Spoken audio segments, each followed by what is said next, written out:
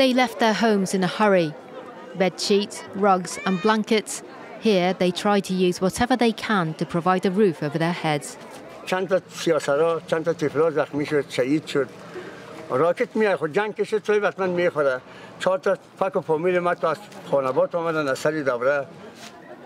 They are among the thousands who have been forced to leave Kunduz in the north of Afghanistan.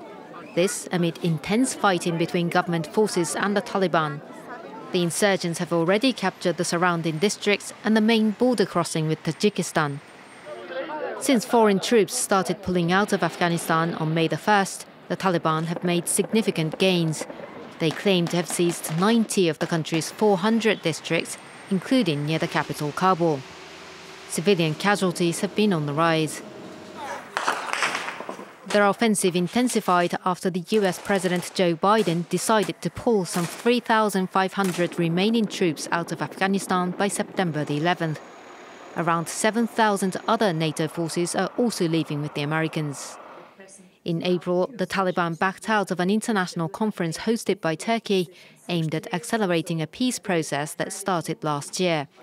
There was hope that the talks would result in a ceasefire agreement. They've had a chance.